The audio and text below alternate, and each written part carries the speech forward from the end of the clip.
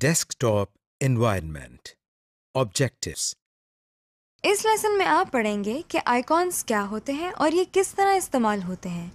किस तरह आइकॉन्स को डेस्कटॉप पर मूव कर सकते हैं। आप इस लेसन में ये भी सीखेंगे कि बेसिक डेस्कटॉप आइकॉन्स कौन से हैं। आप ये भी सीखेंगे कि डेस्कटॉप विंडो के कौन कौन से हिस्से हैं। किसी भी विंडो को छोटा और बड़ा कैसे किया जा सकता है। Working with icons. आइए अब हम डेस्कटॉप पर बने हुए आइकॉन्स को तफसील से देखते हैं। ये तो आप जानते ही हैं कि किसी भी आइकॉन पर क्लिक करने से वो आइकॉन सिलेक्ट हो जाता है। लेकिन अगर हमने किसी आइकॉन को उसकी जगह से हिलाकर दूसरी जगह ले जाना हो तो हम क्या करें? ऐसा करने के लिए माउस पॉइंटर को हम आइकॉन के ऊपर लेकर जाएंगे। देखिए, अब हमने माउस का लेफ्ट बटन दबाया है। अब इसे दबाए हुए हम आइकॉन को ड्रैग करते हुए डेस्कटॉप के दूसरे हिस्से पर ले जा रहे हैं। इस तरह हमने आइकॉन को एक जगह से दूसरी जगह मूव किया है। अब हम कुछ डेस्कटॉप आइकॉन्स की पहचान कर लेते हैं। डेस्कटॉप पर आप कंप्यूटर का आइकॉन देख सकते हैं। इस आइकॉन में एक कंप्यूटर बना हुआ है। आमतौर पर ये आइकॉन सिर्फ कंप्यूटर के लिए इस्तेमाल होता है। इसमें हम अपने कंप्यूटर में मौजूद हर डिवाइस का पता चला सकते हैं और उसको बआसानी इस्तेमाल भी कर सकते हैं। असल में कंप्यूटर का आइकॉन पूरे कंप्यूटर को यूज करने के काम आता है। Recycle bin. डेस्कटॉप पर ही हमारे सामने एक और आइकॉन है जिसके नीचे रिसाइकल बिन लिखा हुआ है। ये तो आप जानते ही हैं कि बिन का मतलब टोकरी है और रिसाइकल का मतलब है किसी चीज़ को दोबारा इस्तेमाल के लायक बनाने। यानी अगर कोई चीज़ ज़ाया हो चुकी है तो उस चीज़ को दोबारा इस्तेमाल के लायक बनाना। इसीलिए रिसाइकल बिन वो जगह है जहाँ ऐसी फाइल्स वगैरह रखी जाती हैं जिनको बाद में भी इस्तेमाल करना पड़ जाए मगर जिनकी फ़िलहाल ज़रूरत ना हो। यानी ये रिसाइकल बिन हमारे लिए एक रद्दी की टोकरी की मानंद है। जब कोई फाइल या फोल्डर डिलीट करते हैं तो वो रिसाइकल बिन में जाती है और हम उसे रिकवर भी कर सकते हैं। अगर हम अपने कंप्यूटर से किसी फाइल को निकालना या मिटाना चाहते हों यानी डिलीट करना चाहते हों और हमें ये मालूम ना हो कि उस फाइल की हमें बाद में ज़रूरत होगी या नहीं तो हम उस फाइल को डिलीट करते हैं और कंप्यूटर खुद ब खुद उस फाइल को रिसाइकल बिन में डाल देता है ताकि अगर बाद में हमें उस फाइल की ज़रूरत पड़े तो हम रिसाइकल बिन से उस फाइल को निकाल सकें। आप सोच रहे होंगे कि हम बार बार फाइल का लफ्ज़ इस्तेमाल कर रहे हैं। फाइल क्या होती है ये हम आपको थोड़ी देर में बताते हैं। हम अपने डेस्कटॉप पर किसी आइकॉन को सेलेक्ट करते हैं और कीबोर्ड से डिलीट का बटन दबाते हैं। कंप्यूटर आपसे पूछता है कि क्या वाकई आप इस फाइल को डिलीट करना चाहते हैं। फाइल को डिलीट करने के लिए हम यस पर क्लिक करते हैं। आप देख सकते हैं कि रिसाइकल बिन के आइकॉन में कुछ कागज बने हुए हैं। अब हम रिसाइकल बिन पर डबल क्लिक करते हैं। जो विंडो हमारे सामने आई है उसके एड्रेस बार में रिसाइकल बिन लिखा हुआ है। हमारे सामने वही फाइल पड़ी हुई है जो हमने अपने डेस्कटॉप से डिलीट की थी। इसका मतलब ये हुआ कि हमारी डिलीट की हुई फाइल हमारे कंप्यूटर से गायब नहीं हुई बल्कि रिसाइकल बिन में आ गई है। अब हम चाहते हैं कि इस डिलीट की हुई फाइल को अपने कंप्यूटर से निकाल दें। इसके लिए हम मेन्यू बार में बने हुए बटन जिस पर एम्प्टी द रिसाइकल बिन लिखा हुआ है इस पर क्लिक करते हैं। कंप्यूटर ने हमारे सामने एक मैसेज बॉक्स दे दिया है जिसमें वो पूछ रहा है कि क्या हम वाकई इस फाइल को डिलीट करना चाहते हैं। यस पर क्लिक करने से फाइल हमारे कंप्यूटर से निकल जाएगी और नो पर क्लिक करने से हमारे सामने से ये मैसेज बॉक्स हट जाएगा। हम नो पर क्लिक करते हैं। अब हम देखते हैं कि अगर हम इस फाइल को वापस वहीं ले जाना चाहते हैं जहां से हमने इसको डिलीट किया था तो इसके लिए हमें क्या करना चाहिए। अगर रिसाइकल बिन में एक से ज्यादा फाइल्स मौजूद हैं और किसी खास फाइल को उसकी जगह वापस लाना चाहते हैं तो मतलूबा फाइल पर क्लिक करके उसे सेलेक्ट करें। आप देखेंगे कि मेन्यू बार में रीस्टोर दिस आइटम की ऑप्शन मौजूद है। इस पर क्लिक करने से फाइल वापस अपनी जगह पर चली जाएगी। अगर आपने रिसाइकल बिन में मौजूद तमाम फाइल्स को रीस्टोर करना हो तो किसी भी आइटम को सिलेक्ट ना करें। तो आप देखें कि मेन्यू बार में रीस्टोर ऑल आइटम्स लिखा हुआ है। इस पर क्लिक करने से रिसाइकल बिन में मौजूद तमाम फाइल्स अपनी पहली वाली पोजीशन पर ले जा सकते हैं, जहां से हम इन फाइल्स को दोबारा एक्सेस कर सकते हैं। जब हम रिसाइकल बिन को बंद करके वापस अपने डेस्कटॉप पर आए हैं तो जो फाइल हमने डिलीट की थी वो हमारे सामने पड़ी है। Directory tree. अब हम फोल्डर्स के बारे में कुछ मज़ीद तफसीलात जानते हैं। इसके लिए हम रोज़मर्रा की एक मिसाल लेते हैं। रोज़मर्रा ज़िंदगी में हम तमाम काम कागज़ों पर करते हैं और फिर उन कागज़ात को महफूज रखने के लिए हम उनको फाइल्स में डाल कर रखते हैं। और फाइल्स को महफूज रखने के लिए हम किसी दराज या अलमारी में रखते हैं। बिल्कुल इसी तरह हम कंप्यूटर पर भी अपने किए हुए काम को फाइल्स की शक्ल में महफूज करते हैं और फिर फाइल्स को फोल्डर्स में डालकर रखते हैं। मिसाल के तौर पर अगर हमारे पास कुछ कागजात हों जिनमें हमारे अखराजात यानी एक्सपेंसेस के बारे में कुछ तफसीलात लिखी हों, तो हम उन कागजात को एक फ़ाइल में डालकर रखेंगे और इस फ़ाइल का नाम एक्सपेंसेस रखेंगे। इसी तरह अगर एक फ़ाइल हमारी आमदनी यानी इनकम के बारे में है, तो हम उस फ़ाइल का नाम इनकम रखेंगे। ये भी हो सकता है कि जिस दराज या फाइल में हमने ये रखा है उस दराज का नाम फाइनेंसेस रख दें, ताकि बहुत सारे दराजों में से हमको मालूम हो कि किस दराज में एक्सपेंसेस और इनकम की फाइल्स मौजूद हैं। इसी तरह अगर हमने किसी दराज या अलमारी से कोई फ़ाइल निकालनी हो तो पहले हम अलमारी खोलते हैं, फिर दराज खोलते हैं, फिर बहुत सारी फाइल्स में से अपने काम की फ़ाइल निकालते हैं। यानी अगर हम फाइनेंस के फोल्डर में से एक्सपेंसेस की फ़ाइल निकालना चाहते हों तो पहले हम फाइनेंसेस की दराज खोलेंगे, फिर एक्सपेंसेस की फ़ाइल निकालेंगे। इसी तरह कंप्यूटर में भी पहले हम फोल्डर्स खोलते हैं, फिर उसके अंदर मौजूद काफ़ी फाइल्स में से अपनी काम की फ़ाइल निकालते हैं।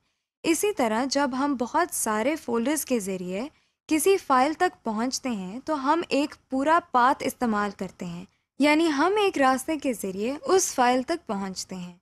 कंप्यूटर की ज़ुबान में भी इस इस्तेमाल किए गए रास्ते को पाथ कहा जाता है।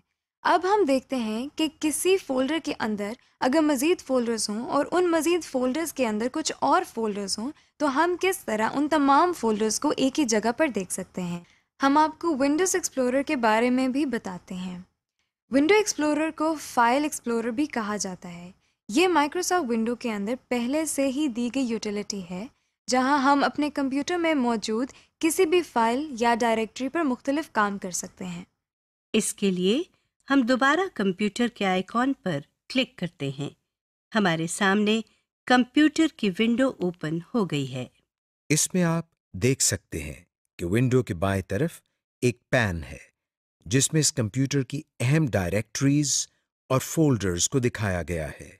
इन डायरेक्टरीज या फोल्डर्स में से अगर किसी पर क्लिक करें तो इस विंडो के दाएं तरफ बने हुए इस बॉक्स में इस डायरेक्टरी के आइटम्स आ जाते हैं।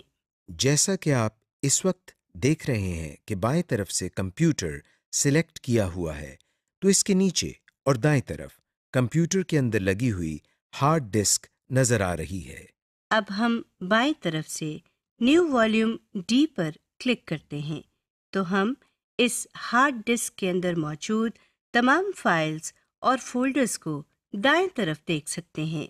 दाएं तरफ से किसी भी फोल्डर को सिलेक्ट करके हम मेन्यू बार पर मौजूद मुख्तलिफ ऑप्शंस को इस्तेमाल कर सकते हैं, मसलन रीनेम, ओपन, कॉपी, डिलीट वगैरह। Folder icon. आप जरूर सोच रहे होंगे कि हम फोल्डर के आइकॉन को कैसे पहचानते हैं। आइए हम आपको बताते हैं। हम अपने डेस्कटॉप पर राइट क्लिक करते हैं, हमारे सामने एक लिस्ट आ गई है। अब हम अपना माउस पॉइंटर न्यू के आइटम पर लेकर जाते हैं। न्यू पर माउस ले जाते ही हमारे सामने एक और लिस्ट आ गई है। यहाँ से हम कुछ चीज़ों के आइकॉन्स बने हुए देख सकते हैं। सबसे ऊपर फोल्डर लिखा हुआ है और इसके साथ ही इसका आइकॉन भी बना हुआ है। ये आइकॉन सिर्फ फोल्डर्स के लिए मखसूस है। इसी तरह हम बाकी फाइल्स या सॉफ्टवेयर्स के आइकॉन्स भी बने हुए देख सकते हैं। फोल्डर के आइटम पर क्लिक करने से हमारे डेस्कटॉप पर एक नया फोल्डर आ गया है। ये आइकॉन सिर्फ फोल्डर्स के लिए मखसूस है।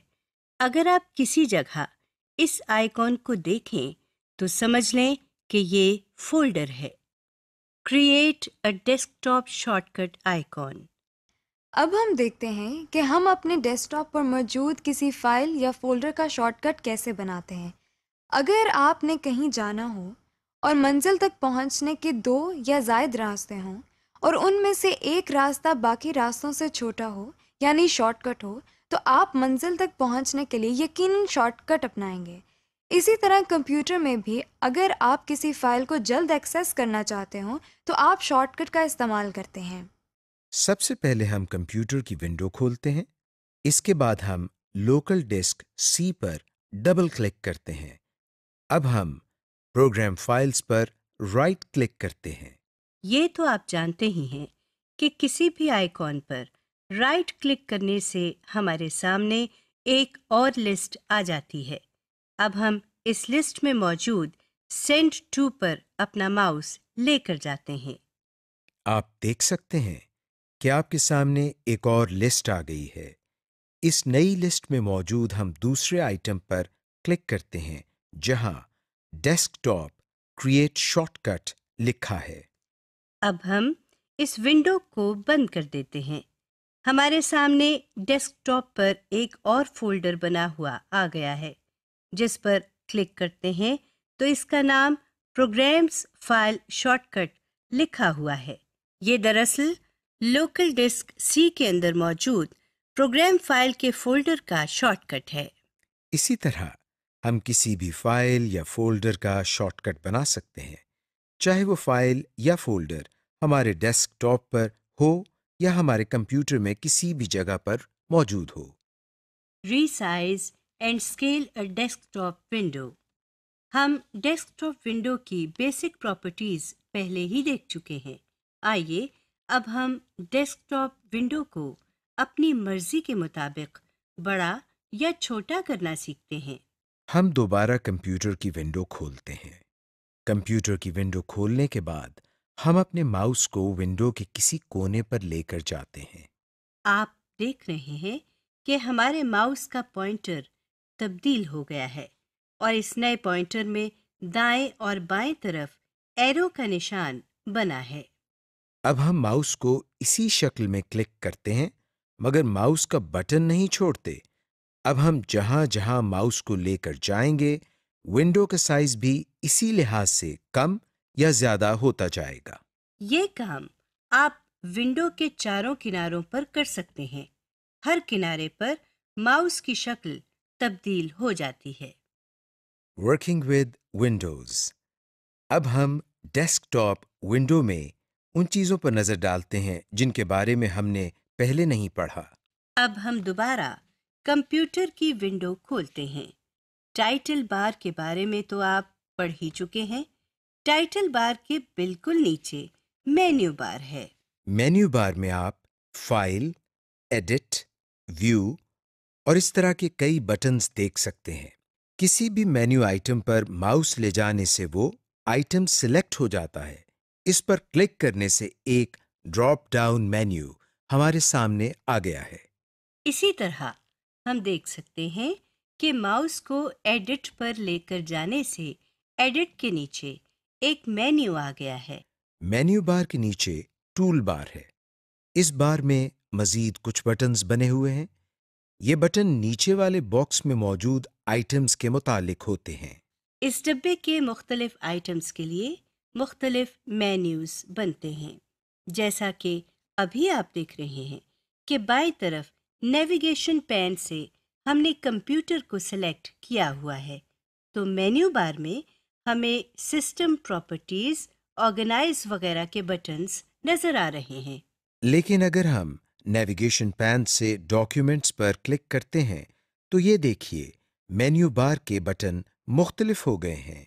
और अगर हम यहाँ से किसी फोल्डर पर क्लिक करते हैं तो मेन्यू बार में कुछ मज़ीद बटन्स ऐड हो गए हैं। ये इसलिए होता है कि जो भी आइटम्स हम सिलेक्ट करते हैं, इस आइटम से मुतालिक जो फंक्शंस परफॉर्म होते हों, तो मेन्यू बार में वो बटन्स ज़ाहिर हो जाते हैं। मिसाल के तौर पर हम किसी भी फोल्डर पर क्लिक करते हैं तो देखिए इस फोल्डर को हम ओपन कर सकते हैं, शेयर कर सकते हैं, ईमेल कर सकते हैं या फिर इस जगह एक नया फोल्डर बना सकते हैं। इसी विंडो के सबसे नीचे आप एक और बार देख सकते हैं। इस बार में आप एक कोने में कंप्यूटर का नाम लिखा हुआ देख सकते हैं और साथ में एक कंप्यूटर की तस्वीर भी बनी हुई है। इस बार को स्टेटस बार कहते हैं। अब हम नेविगेशन पैन से डॉक्यूमेंट्स पर क्लिक करते हैं और प्रीव्यू पैन में बनी हुई फाइल जिस पर माय टेक्स्ट लिखा हुआ है उस पर क्लिक करते हैं। आप देख सकते हैं कि स्टेटस बार में एकदम कुछ लिखा हुआ आ गया है। इसका मतलब ये हुआ कि स्टेटस बार हमें इस फाइल के बारे में कुछ मालूमात दे रहा है। Applications window. अभी तक हमने विंडोज़ के बारे में जनरल बातें सीखी हैं, यानी हमने उन फंक्शनैलिटीज़ के बारे में सीखा है जो हर विंडो में होती हैं। हम ये भी जानते हैं कि कुछ ऐसे सॉफ्टवेयर्स हैं जिनको हम सिस्टम सॉफ्टवेयर कहते हैं, मसलन ऑपरेटिंग सिस्टम, और कुछ सॉफ्टवेयर्स ऐसे हैं जिनको एप्लीकेशन सॉफ्टवेयर कहा जाता है। एप्लीकेशन सॉफ्टवेयर के ज़रिए हम ऐसे काम कर सकते हैं जो हमारी रोज़मर्रा ज़िंदगी में अप्लाई होते हैं। ये सॉफ्टवेयर्स देखने में बिल्कुल आम विंडोज़ की तरह होते हैं, मगर उन सॉफ्टवेयर्स में कुछ इजाफी खूबियाँ भी होती हैं। आइए अब कुछ एप्लीकेशन सॉफ्टवेयर्स के बारे में देखते हैं। सबसे पहले माइक्रोसॉफ्ट वर्ड खोलते हैं जो कि एप्लीकेशन विंडो की बेहतरीन मिसाल है। इसके लिए हम स्टार्ट के बटन पर क्लिक कर रहे हैं। सामने आने वाली लिस्ट में हम अपने माउस को ऑल प्रोग्राम्स पर क्लिक करते हैं, तो हमारे सामने एक और लिस्ट आ गई है। इस लिस्ट में से हम माइक्रोसॉफ्ट ऑफिस पर क्लिक करते हैं। इस नई लिस्ट में से अब हम माइक्रोसॉफ्ट वर्ड 2010 पर क्लिक कर रहे हैं। आप देख सकते हैं कि जो विंडो आपके सामने आई है, इसके टाइटल बार में माइक्रोसॉफ्ट वर्ड लिखा हुआ है, यानी ये माइक्रोसॉफ्ट वर्ड की एप्लीकेशन है।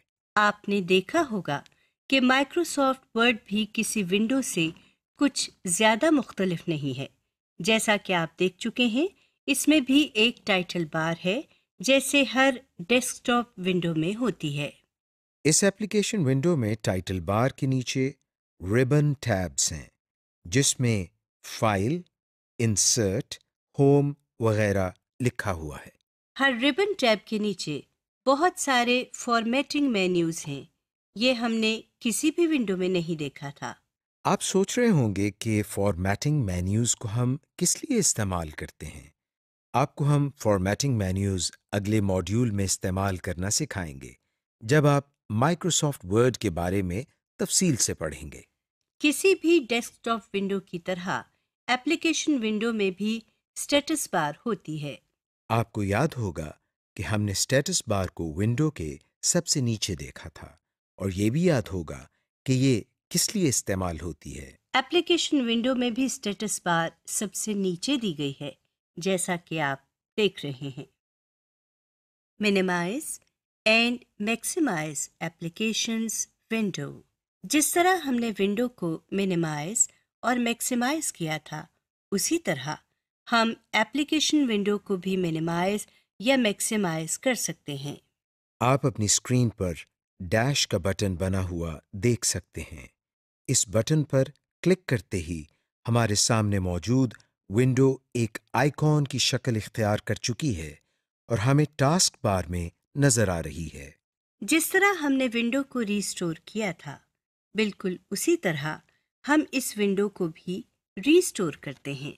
हम अपने माउस से इस विंडो के आइकॉन पर क्लिक करते हैं, तो ये विंडो टास्क बार से निकलकर दोबारा हमारे सामने आ गई है।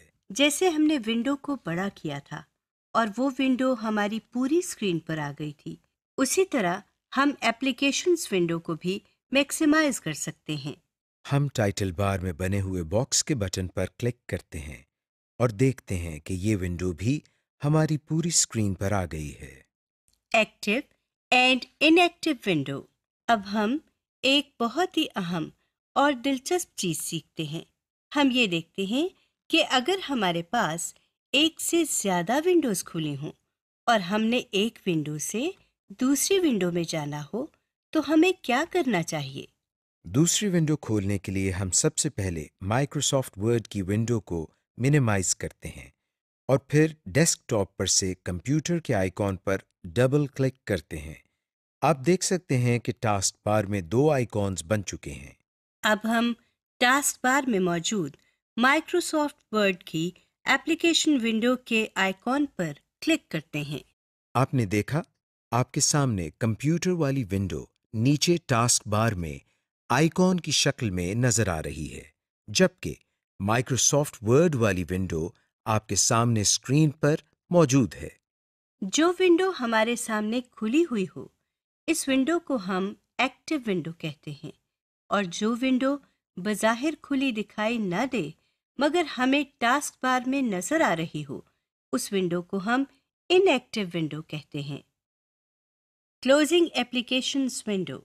इस लेसन की आखिरी चीज जो आप सीखेंगे वो ये है कि एप्लीकेशंस विंडो को बंद किस तरह किया जाता है। एक तरीका तो आप जानते ही हैं, यानी टाइटल बार में बना हुआ क्रॉस का बटन दबाकर। एप्लीकेशन विंडो को बंद करने का एक तरीका और भी है। इसके लिए हम फाइल मेन्यू पर क्लिक करते हैं। इस लिस्ट की सबसे आखिरी ऑप्शन जिस पर एग्जिट लिखा हुआ है उस पर क्लिक करते हैं। इस पर क्लिक करते ही ये विंडो बंद हो गई है और इस विंडो का आइकॉन भी टास्क बार में नजर नहीं आ रहा। समरी। इस लेसन में हमने पढ़ा कि आइकॉन्स किसे कहते हैं और आइकॉन्स के क्या फ़वाइद हैं, किस तरह हम आइकॉन्स को सिलेक्ट कर सकते हैं और किस तरह उनको अपने डेस्कटॉप पर मूव कर सकते हैं। इस लेसन में आपने काफ़ी आइकॉन्स की पहचान भी कर ली है। आपने ये भी सीख लिया कि किस तरह किसी भी आइकॉन का शॉर्टकट बनाया जाता है। इस लेसन के बाद आपको डेस्कटॉप विंडो और एप्लीकेशन विंडो के मुख्तलिफ हिस्सों की पहचान भी हो गई है। आप ये भी जान चुके हैं कि किस तरह एक विंडो को छोटा या बड़ा किया जाता है, किस तरह विंडो के साइज़ को अपनी मर्ज़ी के मुताबिक कम या ज़्यादा किया जा सकता है। आपने एप्लीकेशन विंडो को बंद करने के मुख्तलिफ तरीके भी सीख लिए हैं।